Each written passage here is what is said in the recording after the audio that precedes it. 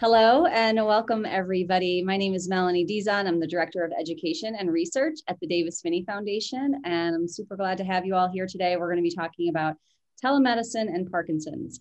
We have Roseanne Dobkin here. She is a member of our Science Advisory Board and has done a lot of work in the telemedicine field. And we also have Ray Dorsey. We actually funded a study a long time ago around telemedicine, and so he's been doing a lot of work in his area. We're excited to talk to him. And we also have Soania Mathur, who's going to be our moderator today. And I'm going to turn it over to her in just a minute, but I just want to go through a couple of things real quick with you.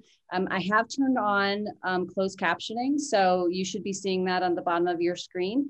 If you do not want to see it throughout the time, there's a little icon at the bottom of your screen that says live transcript. If you click the little arrow, you can click it and say hide subtitle. So if you don't like that showing up on your screen, you can hide that. There's a little box, another icon on the bottom that says chat. It would be great right now. If you click that, it should open to a little pop-up on the right and just say hello. Let us know that you can hear us and see us and tell us where you're calling from so we can say hello to you. And we are going to be, oops, I don't hear anybody. Okay, there we go. Hello from Canada. Great. Sarnia, Canada, Dayton, Ohio. Hello, Cheryl. Okay, so if you want to send us a question, you can see the little blue box at the bottom of your chat screen, and it says, probably says all panelists and attendees or all panelists. And if you just want us to see it, then you can send it through there and not the rest of the audience will see it. If you want everybody who's watching and listening to see your question, which sometimes is really great because people have chime in and help you out, then click all panelists and attendees. And this way people will be able to see it. I think that's all I have. Please know that if you have to leave early, we will send you the recording of the video, of the audio, and a transcript so that you can get everything that you need. And we'll also send you whatever links that we talk about in here. So if we're going fast and someone's saying a link and you don't feel like you got it, Lee is like really fast on the trigger. She's behind the scenes and she will probably put the link up before you even have time to ask the question. And if not, we will get it to you in the follow-up emails. Okay, so I'm going to hand it over to Sonia. She is a member of our board of directors, is a former family physician, been living with Parkinson's for over 20 years. And so I know she's going to bring a lot to this conversation. Thank you all so much for being here. I'm going to turn off my video and I'll just be in the background. Okay. Thank you, Mel. Good afternoon, everyone. For those I have sort of met before in this virtual forum, hello again. For those of you who don't know me, as Mel said, my name is Soania Mathur. I'm a family physician, and I've lived with young onset Parkinson's for probably about 22 years, having been diagnosed around the age of 28. I have the privilege of serving on the board of directors for the Davis-Phinney Foundation, and I have the true pleasure of being your moderator today. As part of our efforts to provide you with information on living well with Parkinson's disease, today we will be exploring the practice of telehealth or telemedicine and how it may impact the way you manage your disease. If there are really any potential good things that have come out of this awful pandemic, one I would say is definitely the rapid timeline and collaboration that it took to get a number of COVID vaccines on the market to help protect us from this global crisis. Which makes me, as an aside, wonder why the same degree of expediting the research and collaboration can't be made in the search for a cure for Parkinson's, but that's a whole other discussion. But another positive thing is how the healthcare system was able to pivot and bring telemedicine to the forefront, making it a viable alternative, not necessarily a replacement for, but alternative to in-person medical care. Not that it didn't exist before, but it's certainly being used more extensively given today's circumstances. So joining us today, as Mel said, to explore this important and timely topic are Dr. Roseanne Dobkin and Dr. Ray Dorsey. Dr. Dobkin is a licensed psychologist with a well-established clinical research program in Parkinson's mental health, focusing on the interplay between physical and mental health. And she's also very interested in examining the barriers to mental health care and the use of telemedicine to increase access to specialized care. Welcome, Dr. Dobkin. Hello, thank you for having me. It's our pleasure. And Dr. Dorsey is a professor of neurology and director of the Center for Health and Technology at the University of Rochester Medical Center. He's the co-author of Ending Parkinson's. This is an excellent book that inspired the global advocacy group that I helped co-found, the PD Avengers. Dr. Dorsey has extensive experience in web-based conferencing to provide care to people with Parkinson's. Welcome, Dr. Dorsey. Thanks very much, and please call me Ray. Great. Okay, so happy to have you both here with us this afternoon. Ray, perhaps you can start off by maybe defining what exactly is meant by telemedicine, the term, and how its use has sort of evolved in your practice pre-pandemic and maybe post-pandemic. Perfect. Before I do that, I first want to thank the Davis Phinney Foundation, Davis Phinney, Mel, you, Polly Dawkins. You know, it's not easy having Parkinson's disease. It's not easy having Parkinson's disease and putting yourself out there as a face for the community like you're doing, Sonia, like Davis Phinney has done. And it's not easy to form a foundation that's focused on enabling people with a debilitating disease to live better. So huge thanks and appreciation to Davis Phinney and the Davis Phinney Foundation for all of their efforts. So telemedicine is nothing more than delivering healthcare using the internet. That's all it is. It's not new. It's been around for well over 20 plus years. The first applications of it in Parkinson's disease, I think, are from the 20th century. A group out of Kansas started caring for people with Parkinson's disease who live, 3 hours. I saw someone from Omaha, not Nebraska, from Nebraska, but I think there are probably people from Kansas who might be participating, and they didn't live near the University of Kansas in Lawrence, and they had Parkinson's disease, and they wanted to get expert care. And the fundamental premise of telemedicine is to enable anyone, anywhere to receive the care that they need. I think you start from this frame point that anyone, anywhere with Parkinson's disease should be able to receive the care that they need.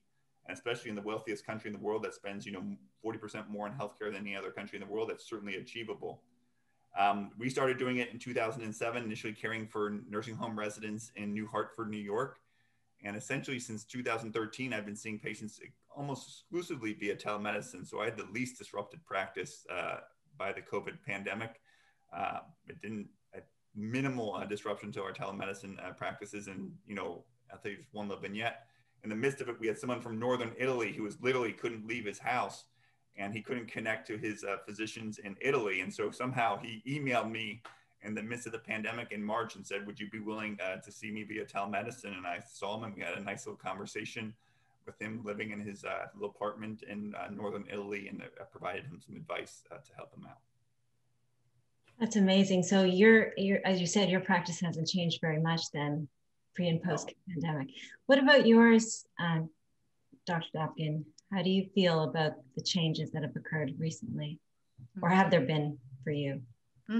So like Ray said, please call me Roseanne. Yeah, so, very similarly to what Ray was describing, I have been doing a lot of research and a little bit of clinical practice in the area of telemedicine, specifically to leverage access to specialized mental health care for people with Parkinson's disease and their family members. I want to say since about 2010, 2011. So prior to the pandemic, most of the telemedicine work that I was able to deliver was in the context of research protocols and clinical trials, a few small clinical contracts that I had, as well as some consulting that I do for the VA, where telemedicine, fortunately, has been implemented as a main mechanism for providing clinical care for quite some time. When the pandemic hit and restrictions around telemedicine requirements were loosened and or lifted, my entire clinical practice transformed from being, traditional brick and mortar, come to my office, to a telemedicine practice. And it's really been amazing. It's been easier for the individuals that I work with to obtain care on a regular basis. Their mental health care was uninterrupted, thankfully, especially considering all of the additional stressors that COVID and the isolation and lifestyle changes that go along with it, have placed on the Parkinson's community as well as everybody else. And I've been able to field referrals and provide consultation and follow-up care to individuals who live 2 or 3 hours away that otherwise would not be able to get to my office on a regular basis. But I've been able to reach out and provide ongoing mental health care. So I think that this has a tremendous silver lining, probably probably one of the few silver linings to the pandemic. And I really hope that we can all work together as a community so that telemedicine can remain a main pathway for providing informed care, even after COVID is behind us. I think you're absolutely right. I mean, Parkinson's disease is socially isolating, and there's problems with mobility at the best of times, let alone during the pandemic, where I'm sure access to care has been very difficult for a lot of patients. Now, you mentioned restrictions, and I was wondering, I know there's probably a number of legal and professional obligations that physicians must follow in order to use telemedicine. What are some of those guidelines? What do you as a physician have to make sure is in place? This can be for Roseanne or Ray, in order to practice telemedicine. Mm-hmm. So I mean, I can certainly share some insights, and I would love, Ray to share his perspective as well. State licensing laws are very important to be mindful of. So, prior to the COVID pandemic, if an individual was practicing telemedicine, one had to be licensed in the state where they were sitting as the provider, as well as in the state where the patient was sitting. So I know both Ray and myself maintain licenses in multiple states. A lot of providers are not able to do so, but I know we both carry multiple licenses. Those restrictions were somewhat loosened or lifted in the COVID pandemic, but not 100%. So federally, the government said it's okay. From the federal perspective, if you're not licensed, in the state where the patient is residing, as long as you're licensed in the state where you're practicing. However, we have to follow what the state says. And so most states have not loosened those restrictions, or they loosen them very temporarily. So for example, there was one state where I was looking to see if I could follow some patients, on a consistent basis. And they said, well, if you join our list and you sign up with our telehealth registry, you can certainly practice over state lines and provide mental health care here. And when I looked into what was required in order to join their registry, it probably would have been easier for me to actually get licensed in that state. So it kind of varies state by state with respect to what's required. So there's some easing of restrictions, but we have to be very careful as providers that we're following the rules of the state in which we're practicing, as well as the state in which the patient is living. Right. So the big issue here is Medicare. So why did we see a 100-fold increase in the adoption of telemedicine in the midst of the COVID pandemic among Medicare beneficiaries? Is because Medicare made temporary changes to its coverage of telemedicine. Pre-COVID, Medicare didn't care about telemedicine and really restricted it. They spent less than 0.1% of their budget on telemedicine. They said the only people who can get telemedicine are those who live in health professional shortage areas, and only those people who go to clinics to receive that care. And that designation of health professional shortage could change. In the midst of the COVID-19 pandemic, the great silver lining is Medicare got rid of those restrictions. They said that any Medicare beneficiary anywhere in the country, regardless of location, their home, their parking lot, their workplace, can receive care, and that care will be reimbursed for it. And it doesn't matter the geography, that doesn't have to be a health professional shortage area. It could be in Manhattan, New York. It could be in Long Island, New York. It can be in middle of Los Angeles. You don't need to drive to see your doctor, and it can be from a wide range of clinicians. So it can be from mental health counselors, it can be from speech therapy, occupational therapy, physical therapy, it can be from doctors, it can be from surgeons, and all that would be covered. All those changes are temporary. They are tied to the public health emergency. Absent legislation, they will go away. So if you think telemedicine is helpful to you, and we'll talk a little bit about why it is, you need to make your voices heard. You need to tell your representative, you need to tell your senator that telemedicine needs to be a permanent part of Medicare's coverage. And if you have any question about this, you have been paying into Medicare, some of you, for over 50 years, right? For 50 years, the whole purpose of Medicare, the reason it was created in 1965 was to guarantee access to healthcare for older Americans.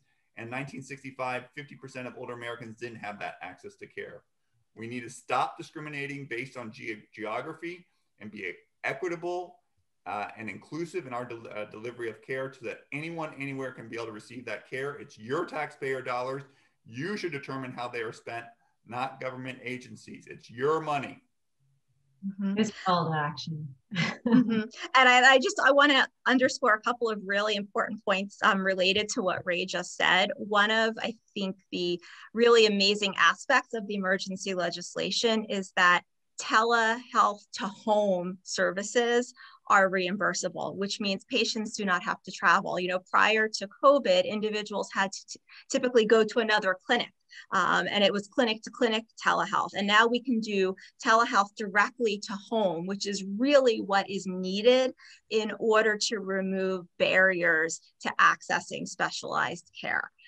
Because going to one clinic versus another doesn't make all that much of a difference. Being able to receive services in the comfort of your own home from an expert in the field makes a huge difference. And I think the other key point to keep in mind as we are all speaking with our senators and representatives is that one of the main changes, at least in my opinion, that is helping so many people to receive care via telemedicine is that right now there's telemedicine parity. So providers are being reimbursed at the same level if they're providing a service via telemedicine versus in person in the clinic.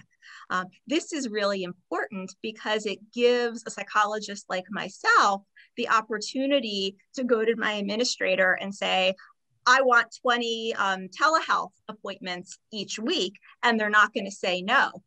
If they're not reimbursed for my time at the same rate, then that's going to be another barrier to care. So it's important, you know, as we continue to advocate for what we need for the Parkinson's community moving forward, it's not just Medicare coverage and reimbursement for telemedicine, but it's telemedicine to home and parity of reimbursement, you know, reimbursement at the same level, because that's going to enable all types of multidisciplinary providers to continue to provide personalized and highly specialized care.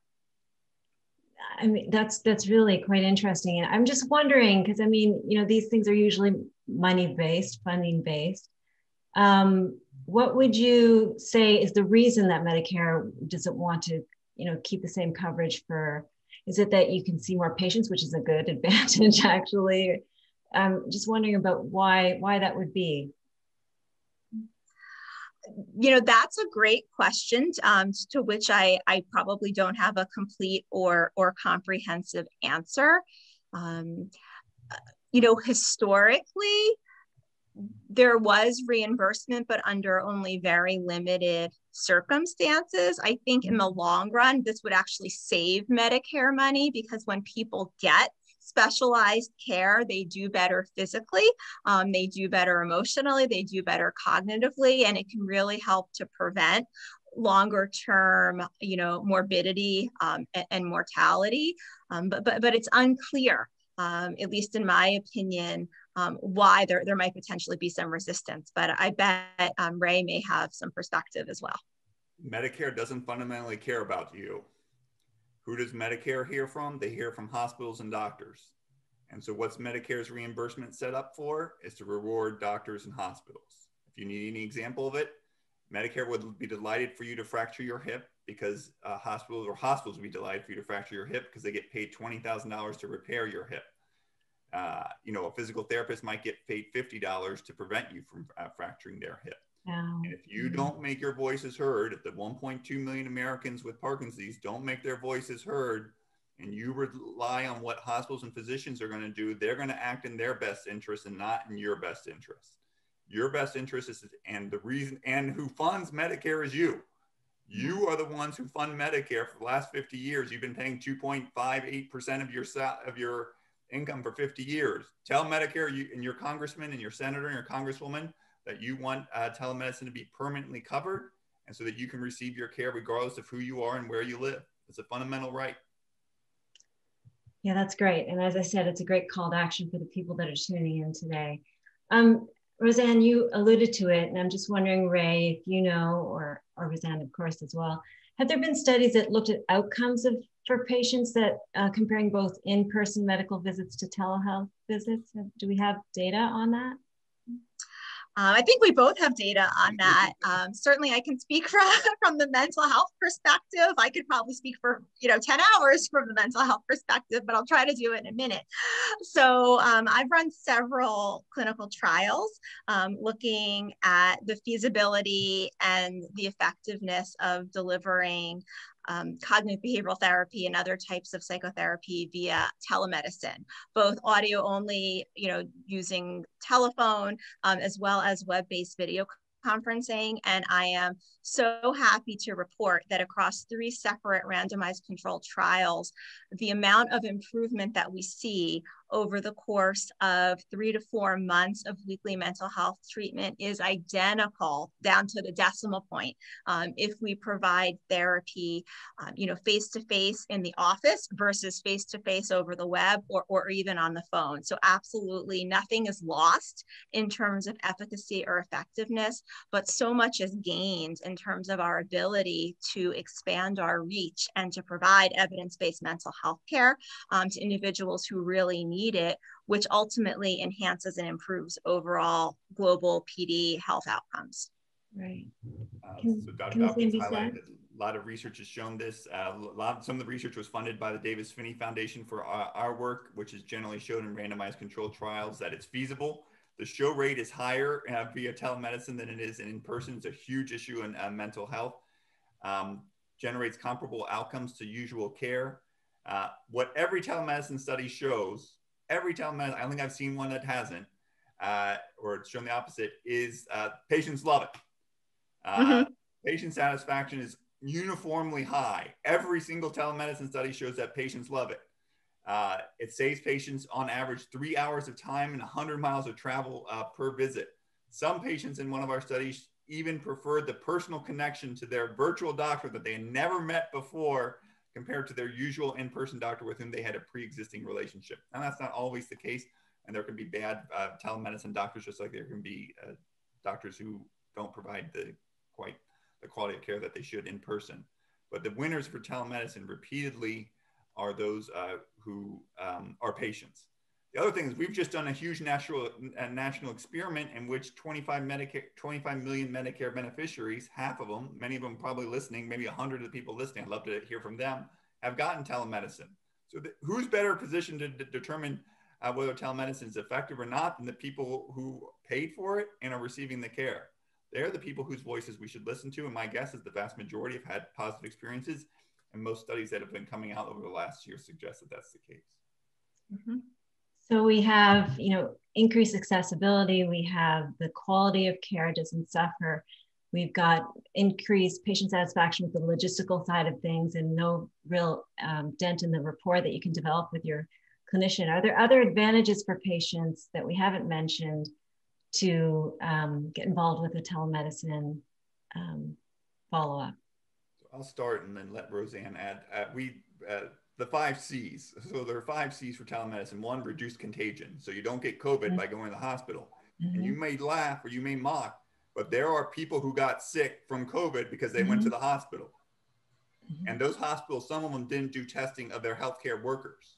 And they should be held accountable for their inability to protect patients.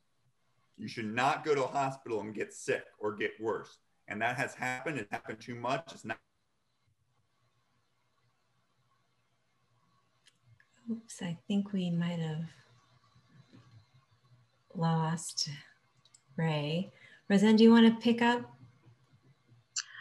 Sure, absolutely. I think, what?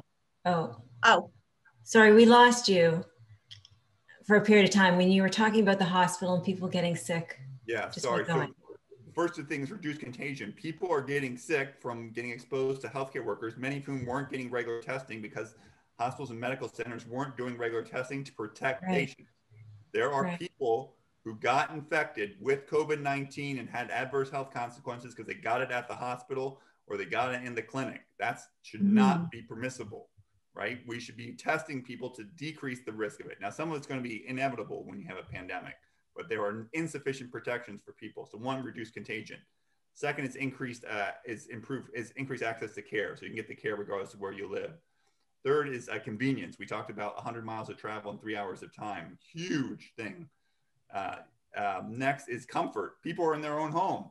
It's a lot more comfortable to be in your own home. People, there's a less of a power asymmetry. I'm 6'5", so if I'm standing in a clinic and I got a big white coat and you're on an exam table wearing a gown, you can imagine the power asymmetry that's there. So people are more comfortable talking about everything, whether it's their sexual history or mental health. And the last part is increased confidentiality. If you go to a Parkinson's clinic, you're basically telling the world that you have Parkinson's disease, and not everyone wants to know that, wants to broadcast that they have Parkinson's disease. We need some people to be voices for the disease, but not everyone, for whatever reasons, are comfortable letting the world know. So reduced contagion, care, convenience, comfort, and confidentiality. Anything you want to add to that, Roseanne? I think that there's also significant potential for increased adherence to therapy, which then leads to better outcomes over time, particularly in areas like mental health or speech or even PT or OT, which again, during the pandemic went virtual with really good outcomes. Many of these multidisciplinary services require participants, I'm thinking about studies, individuals to come and join and take part in the intervention, sometimes once a week, sometimes multiple times a week. And if you're doing it from the comfort of home, your ability to follow through and engage and adhere to what's recommended is going to increase. And when we have higher rates of adherence, we have better outcomes. Yeah, that makes sense too. One of our viewers is asking that obviously when they see their neurologist, there's a lot of hands-on sort of physical testing that happens. And so how can this be carried out through telehealth? So the exam's not as good. It's just.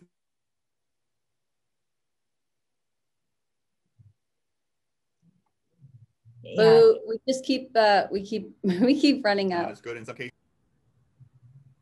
Sorry, and it's not as good. Yeah, so the exam's sometimes not as good, and sometimes. Having been through an exam myself, neurology exam myself, I can tell you that, yeah, it perhaps isn't as good, but they have ways of sort of watching you on video that can sometimes give them some information. And so, it may not be complete, but they do. You need to be seen it. Sorry, you cut out again, right? I'm sorry. So sometimes you can't do it, and sometimes your initial evaluation needs to be done in person. Not always. Right. 80% of diagnoses, you're a doctor. 80% of diagnoses are based on history. Yeah. So if you're 55 years old and you got an asymmetric rest tremor in your right hand, the list of possibilities gets very short, very fast. Right. And so sometimes you don't need it. Dr. Parkinson in 1817 described 6 people with Parkinson's disease, half of whom he never examined. Exactly. The seminal description of Parkinson's disease is based purely on observation. So there are some cases where you need to come in, deep brain stimulation evaluation, those kinds of things you do need to, but follow-up evaluations for DBS, for example, could be done remotely. I'll let Roseanne add to it. Yeah, that's what I was wondering, because sometimes you do need to lay hands on a patient. And so there must be maybe atypical presentations, or what situations would you say the new DBS patients? Are there other scenarios that you feel cannot be taken care of over telemedicine? I don't like to make blanket statements. Sure. We've diagnosed progressive supranuclear palsy, all these random diseases. Sometimes you need to Sure. have imaging. Sometimes you need to have blood work. Sometimes you need to lay hands on the people. Telemedicine's not as good as, video conferencing is not as good for forming a relationship as an in-person encounter. Telemedicine's not as good for doing an exam as an in-person encounter. But it is a great way to get social history, right? You can get a sense of what people's living environment is. Do they have adequate social support? Do they have friends? Do they have family? Do they have dogs? Do they have, any number of different things that you can see by seeing someone in their home. So there are limitations. It's not a panacea by any stretch of the imagination, but there are lots of advantages to it. The gold standard, by the way, for all this is not a clinic appointment. The gold standard for patient-centered care is a house call where Dr. Dobkin goes to somebody's house and sees in their home environment. Exactly. That's the gold standard. That's what we're trying to strive for. And then how do we get to that? In some cases, we can't. Sometimes we can do house calls. Sometimes we do a virtual house call. Sometimes we do a clinic appointment. And in some cases, it might be some combination thereof that's optimal for people. But what we should stop doing is stop discriminating based on geography, stop asking sick patients to see healthy clinicians on our terms, and start asking healthy clinicians to see sick patients on theirs. That makes really good sense. Yeah. And I think the other point to emphasize here is that I don't think anybody is suggesting or advocating for telemedicine to replace in-person care, but it should be an equal and equivalent option. You know, we want to personalize care. We want to give individuals a voice and a say in their care. You know, if an individual prefers going to the clinic, then that's wonderful, but maybe they prefer telemedicine, and they should have just as much right, you know, to exercise their voice and to receive the type of personalized, tailored care that's going to be best for them. And, you know, Medicare or Medicaid shouldn't get to decide what type of care is best for each individual patient. That is a decision that should be made case by case based on individualized assessment and ongoing conversation between each person with Parkinson's and their providers. I think that's absolutely true. I mean, you know, since we don't have a biomarker, you as clinicians rely a lot on patient history or recollection of what their symptoms are, as well as maybe your examination. But you know, going to a city to go to see a specialist, the traffic, the timing, I mean, everything can really affect. So the clinical snapshot that you get in the office might not actually be reflective of their environment, what they're like in their own home. So I think that really does make very good sense. But that ties into a question that we also had about wearables, sort of getting a picture of what the patient is like. Is the wearables something that can be tied into telemedicine? This viewer wants to know. Yeah, so I think it's all some question. You know, telemedicine is not just video conferencing. That's, you know, the near-term easiest application that can be done. But you think about it, you know, what does the doctor make his decision based on, or her decision based on? You know, it's based on infrequent encounters in artificial environments at arbitrary times. You know, just like we know that your blood pressure in the clinic may not reflect what your blood pressure is at home, your walking ability in the clinic doesn't necessarily reflect your walking ability in the home. Yeah. I'll give you a vignette. I saw a patient actually in clinic, and I thought they looked fine. And then they were also a friend, and so we went to lunch right afterwards. And then I saw that person getting out of their car, and they couldn't get out of their car. Yeah. I felt like such a heel for, like, you know, completely missing that this person is not functioning at their highest level, and that they were being inappropriately undertreated until I saw them in their natural environment. So I think in the future we're going to see a lot of these wearables, you know, measuring people's disease and give us insights that we never thought was possible before, and lead us to an era of precision medicine where our decisions are based on how people are functioning in their real world environment, not how they're just functioning in an artificial environment. That's great. Maybe let's get back to some of the logistics about how this takes place. First of all, I was wondering, not everyone is doing telemedicine, I would imagine, not everyone's offering those services, but so how do you find out who is seeing patients? Can you be referred to a new doctor in this day and age when you haven't seen them in person before? Or how do you access a movement disorder specialist as a patient if yours is not offering telemedicine alternatives or options? Ray or Roseanne? I'm going to let Roseanne go first. So I think if an individual is interested in receiving medical care or mental health care via telemedicine, you know, the best option is to first figure out who you might like to see, you know, based on their reputation and their experience, and then to contact that office directly and to ask if appointments are being made via telemedicine, are new patient appointments being made via telemedicine, and how does that work? So for example, you know, what type of technology is the office implementing in order to make the televisit happen? Because there are a lot of different platforms out there. So for example, you know, at Rutgers, we are able to use HIPAA compliant version of Zoom to do video encounters. We can also use DoxyMe. We can use something called Doximity. So there are a lot of different options available. Most of them involve emailing a secure link to the patient, and they click on the link to start their appointment. And then, you're both on the screen together.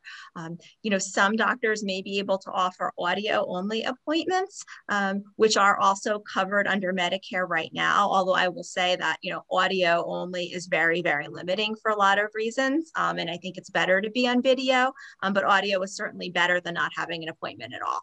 But I think inquiring with each individual's doctor's office to figure out, okay, what are their policies and procedures, and then taking it from there.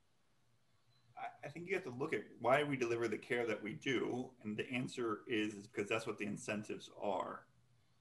It makes little sense to provide care for people with Parkinson's to ask people with impaired driving ability to be driven by overburdened caregivers to centers that require considerable mobility and cognitive function to navigate, right? If you were designing it from scratch, you couldn't come up with a much worse solution than you currently do.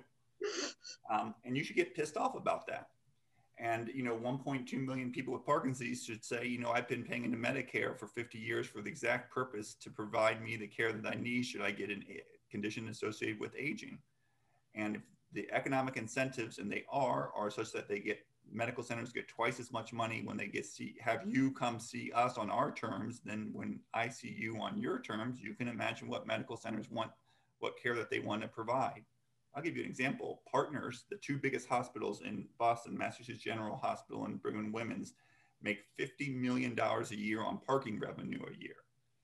So you think about what the economic incentives are, and that's what they're being delivered. When 1.2 million people say we should have telemedicine should be paid on par with in-person care, or maybe even more because we think it's better because it saves us money and time, then you're going to get to see a lot of telemedicine and care will be much more accessible. But if you don't make your voices heard, rest assured hospitals and physicians will make their voices heard. Seems like there has to be a paradigm shift, really. Mm-hmm. Yeah, and I also want to point out that I think that the no-show and cancellation rate across the board is much lower with telemedicine because there are fewer barriers that prevent individuals from being able to reach that appointment with their provider. Right. You were mentioning technology, Roseanne. What does the patient need on their end in terms of technology in order to carry through with a telemedicine visit? So typically, there are a variety of different platforms that are workable. A smartphone is just fine, or certainly a desktop or a laptop computer. An iPad can work. Even individuals who have maybe an older computer that doesn't have a built-in camera, you can order, a webcam from, let's say, Amazon or Best Buy, maybe for $25 or less, and just stick it on the laptop or the desktop, and then there would be that video option. So there are inexpensive sort of add-ons to equipment that people already have in their homes that can make the televisit possible. It's actually a lot easier than people think it is. And what I usually recommend, and this has worked very well, to do a test call, before the actual appointment. Oftentimes there are clinic staff that would be more than willing to run the test call with the individual prior to the appointment to make sure the technology is working, or even do a test call with a friend. Let's say it's a platform like Zoom. You can practice connecting and make sure that you have audio and video and everything's working. Or sometimes for the first visit, the individual who's scheduled for the appointment will have a friend or family member in the background, to make sure they can get connected and they can get online. So there are a lot of ways to troubleshoot and to make sure the technology works. But most of the time, it's really just clicking on a link, and then you're in the room, you're in the virtual room with your provider. And it's really simple and it's really fun. I agree completely with everything on Roseanne's just articulated. Two caveats. One is a lot of people don't have access to this technology. So 20% of households in the United States lack broadband access. We need to make broadband access universal so that everyone can use it, whether it's for healthcare or education, for example. And the third is 20% of households don't have smartphones. And so some people are going to need care, whether that's someone going into the home to provide them that access to care, whether that's a satellite clinic like a federally qualified health center in their area, or a senior center, or a library, or a post office that can be used as a means for delivering care.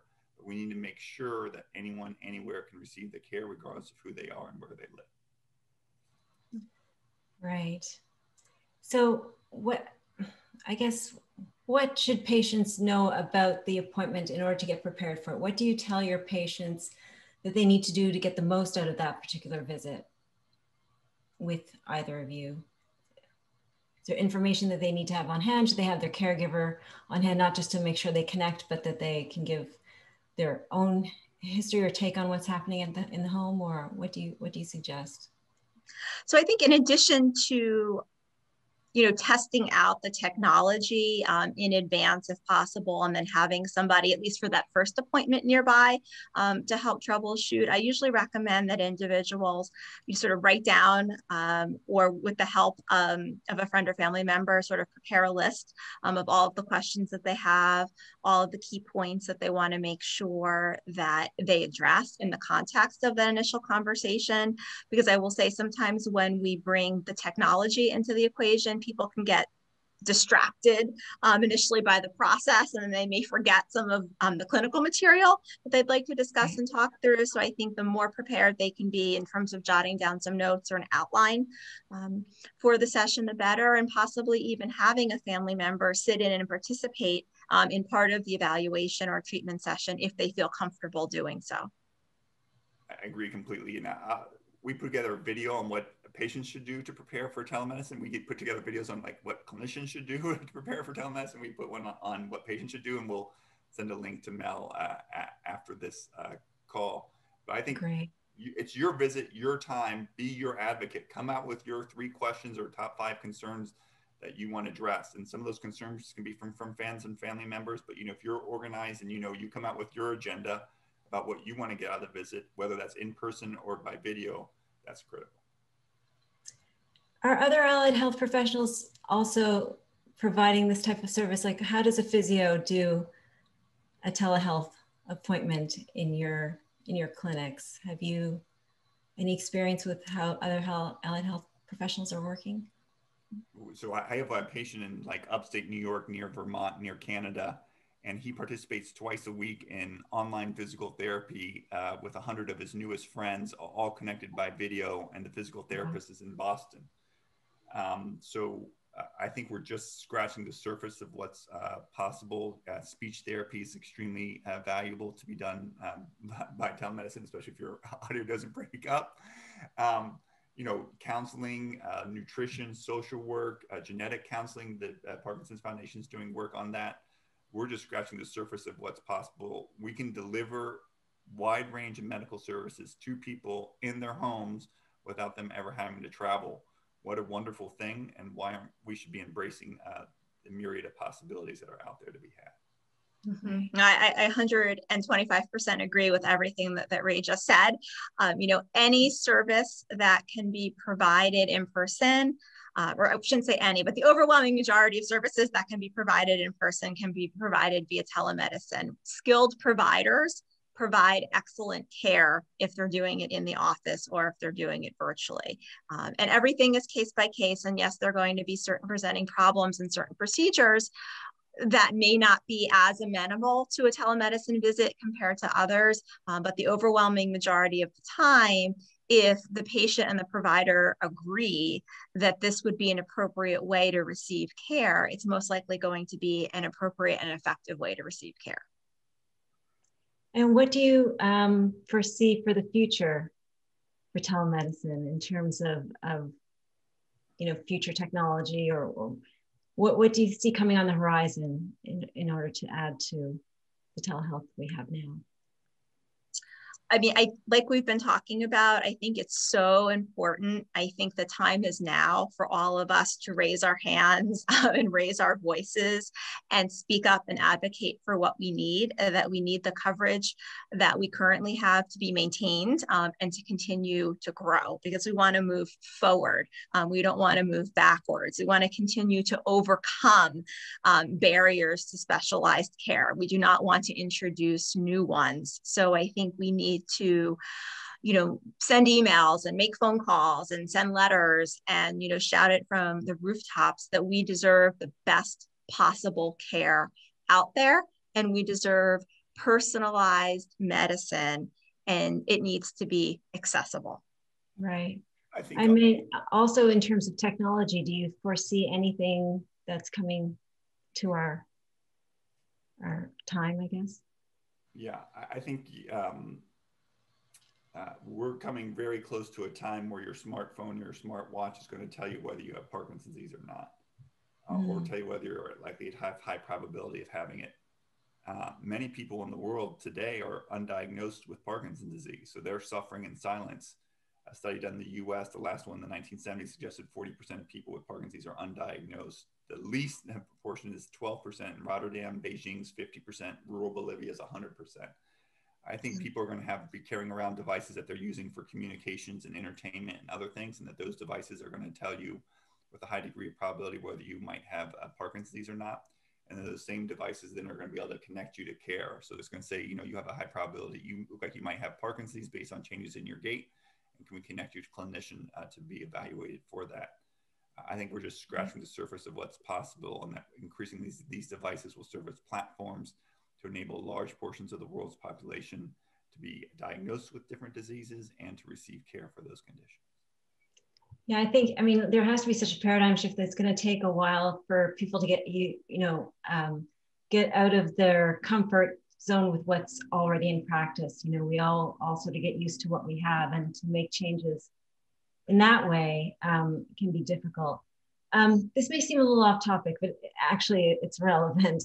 But many people are in the situation where they have to attend medical appointments virtually because of the circumstances of the pandemic, and where they find themselves is really more socially isolated at home. What general advice do you have, Roseanne, to help them support their mental health through this time? Just a couple of things that you think are important. Yeah, so that's a great question. Just like we've been talking about the potential, of telemedicine to sort of leverage access to specialized care, I think it also provides a really important opportunity to stay connected, maybe in alternative ways, during these challenging times. So I've had coffee with friends over Zoom. I've had Zoom happy hours with people. So I think finding a way to reach out to other people in a safe and appropriate manner, considering the world that we're living in right now, is critically important. We have to maintain social connection. So it might be virtual. It might be, in warmer climates, getting together outdoors, in smaller groups with our masks. I have some folks that I've worked with go through the drive-through at Starbucks, and they each get a cup of coffee and they sit in their own car and they roll down the window and they talk to one another. So kind of finding creative ways to connect with other people. I think it's really critical. In addition to keeping up with our exercise and setting goals every day and trying to superimpose some routine and some structure in a world that seems to very much lack that routine and structure. What can we do to schedule things for ourselves each and every day? And I always go back to my Dobkin 3. If we're up to me, everybody should have a minimum of 3 goals per day. One's an exercise goal, one's a social goal, and one's something else that just feels good and it's meaningful and it's rewarding and it's satisfying. Maybe it's listening to Billy Joel, or reading your favorite author, or binge watching something on Netflix. But what feels good to you? What's meaningful to you? And making sure you do that each day. I would say this: get vaccinated. These vaccines are as effective as vaccines for measles. At least that's what the evidence suggests to date. Very, very few of us wouldn't tell our kids to not get vaccinated for measles. safety in these clinical trials, at least to date, suggests a high degree of safety. You're going to see, and we are seeing death rates decline as we are vaccinating the older adults older adults, especially those living in nursing homes. As we vaccinate more and more people, we're going to prevent deaths and premature deaths. It's quite clear that 40 to 45% of deaths have happened among nursing home residents, of whom at least 7% have Parkinson's disease. We need to make people who have the opportunity to get vaccinated should take advantage of that opportunity, so that we can turn the tide on this pandemic and move to a world where we can engage with one another in a wide variety of media. Absolutely. So I mentioned in the beginning the COVID vaccine came because of all the clinical research that was accelerated. What's happened in Parkinson's research? Has telemedicine played a role in that and keeping our clinical trials, or some of them, going? What's been either of your experiences with clinical trials during this time in telemedicine or technology in general? Mm-hmm. So I guess in some ways I'm lucky, because for the past several years, all of my research has been conducted remotely since I've been researching telemedicine and its applications to mental health. So I fortunately haven't been too impacted by the pandemic in terms of keeping my research up and running. I know I've got colleagues that have taken more traditional protocols that were clinic-based, and they've created the opportunity for virtual visits and virtual assessments, which has enabled science to continue to make progress. Not all researchers, I think, have been able to do that, to completely switch gears, but some have, and I think that that's been really nice to see. Just like we should bring care to patients, we should bring research opportunities to research participants. There's no reason we should be asking research participants who are generally sick to volunteer to participate in research studies, to be exposed to known and unknown risks, and to do so on the terms of investigators and centers. We should bring research studies directly to participants. In some cases, some of the assessments will need to be done in person, but the vast majority can be done remotely. More generally, we need an Operation Warp Speed for Parkinson's disease. Yes, yes. So we spend NIH spends $200 million a year on Parkinson's disease research. The economic burden of Parkinson's disease in the United States is $50 billion. $50 billion. So we spend less than 1% of resources on biomedical research funded by taxpayers compared to the economic burden. Economic burden of Parkinson's disease is $25,000 a year just in healthcare delivery, the vast majority of which is spent by Medicare. So we can do a lot of $100 telemedicine visits. You could do a telemedicine visit every month for a physical therapist, a mental health counselor, and a physician, and be spending $1,200. It'd be rounding error in the grand scheme of things. And we need to substantially increase our funding for Parkinson's research by tenfold. When we've done that, whether it's for COVID, whether it's for polio, or whether it's for HIV, all being funded 10 times more than Parkinson's. HIV receives 10 times more NIH funding, more than 10 times, than Parkinson's. The same number of individuals are infected, and that's led to highly effective treatments that have made HIV a disease with a near normal life expectancy and prevented thousands, if not millions, of people from ever developing the disease in the first place, including people like me and many of you who probably would have had HIV, but for the voices of HIV activists. If we get an Operation Warp Speed for Parkinson's, we can prevent people from ever getting the disease in the first place by getting rid of some pesticides and chemicals linked to the disease, and we can develop new therapies in a short period of time to help the people already with the disease, and likely do so within the lifetimes of people listening to this call right now. Ray, would you like to share your upcoming campaign to help with that funding request? So we got the PD Avengers who are making their voices heard, like Soania. And so we wrote this book called Ending Parkinson's Disease. And in it, we highlight that Parkinson's disease went from a extraordinarily rare disease in 1817 when Dr. James Parkinson described it to the world's fastest growing brain disease in 200 years. From a very rare disease to the world's fastest growing brain disease in the span of 200 years. And so we're starting a red letter campaign that's modeled on the March of Dimes. And the theme of the campaign is "We Give a Dime About Parkinson's." And if you email us at info@endingpd.org, info@endingpd.org, we'll send you a red letter that's addressed to the White House that asks the president to do 3 things. The first is to ban chemicals that are linked to Parkinson's disease, including the pesticides paraquat and chlorpyrifos, and this chemical called trichloroethylene, widely used in electronics and degreasing. The second is that we're going to ask that Medicare make its coverage of telemedicine permanent. And the third is that we're going to ask the NIH to increase its funding tenfold. And so if you want to give a dime about Parkinson's, and we give a dime about Parkinson's, we can change the course of the disease. We need to make our voices heard. We're going to send 1,000 letters. We're going to ask 1,000 people from the Parkinson's community, including you listening right now, to send a red letter to the White House. We'll provide you the red letter. We'll provide you the stamp. We'll give you a space for you to write your own personalized message. Just email us at info@endingpd.org.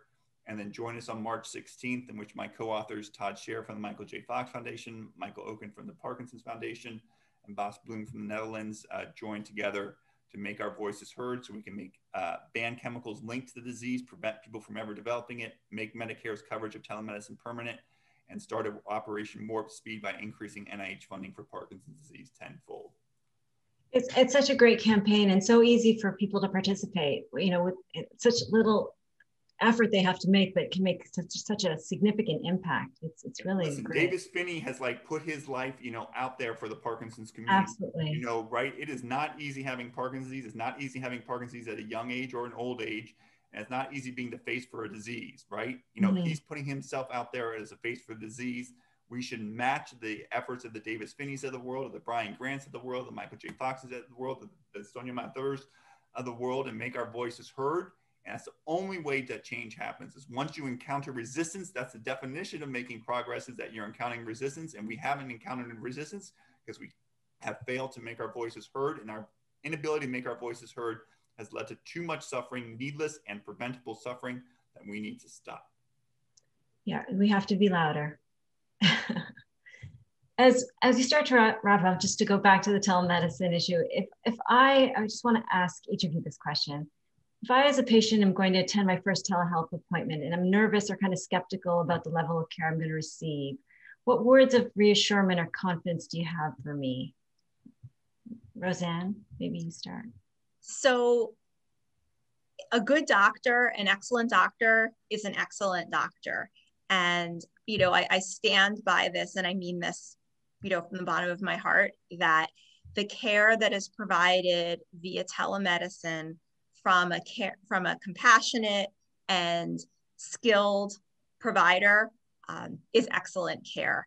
I don't personally believe that anything is lost in terms of the quality of the encounter that is provided via telemedicine. If there are technical glitches along the way, the provider will work with you to work around them, but you will have the same amount of time to ask your questions and to have your questions answered and to tell your story and to have your voice heard and to really receive personalized feedback about what can be done in order to best help you to manage and improve the symptoms that you may be struggling with. So I don't think that this is inferior in any way. Quite frankly, I would argue the opposite. This is superior care, that you're going to get better quality care in many instances via a telemedicine encounter. So first of all, you don't have to do telemedicine. You can go see the doctor. Lots of doctors, 99% of doctors' visits, well, a large 90% of doctors' visits are still done in person. So if you really want to, you can do that, and that's fine. And that can be the right solution for a large portion of the population. But if you grew up, you know, watching Dick Tracy or the Jetsons, you saw that telemedicine was, you know, envisioned in the 1970s. And so here we are 50 years later, using a technology that's, you know, been around with us for a long period of time. And usually, you know, 10 to 15 minutes into the visit, people go, oh, I can see the doctor and I don't have to travel. So if you really like to travel in the snow and you like to drive to Rochester when it's 20 degrees and it snowed 6 inches, and you really want your spouse to take off time from her work or her volunteer job, and you really like the parking lots, and you like to pay for parking, and you like the waiting room, and you like seeing the receptionist, and you like going to the doctor's visit, and you like the checkout thing, and you like driving back, then fantastic. You know, in-person care is available. But if you think there's a better way, if you think that clinicians should see you on your terms in your own environment at your convenience, then try out telemedicine and see if you like it. And if you don't, in some cases, it's not the right solution, then you can always go see a clinician in person. Thank you so much. So we're coming to the end of our time together, and thank you both, really, Ray and Roseanne, so much for all your insight and sharing your experience. It was really, really greatly appreciated. I want to thank everyone who tuned in as well for joining us today, your questions and your comments that you wrote in the chat. I hope that you found your time with us helpful and educational. And always remember, I end this the same way, but it's true. You may not have control over your diagnosis, but how you face the challenges that this diagnosis brings into your life is really yours to determine. So focus on optimizing your quality of life, educate yourself, empower yourself, and celebrate your daily victories. Until next time, thank you, everyone.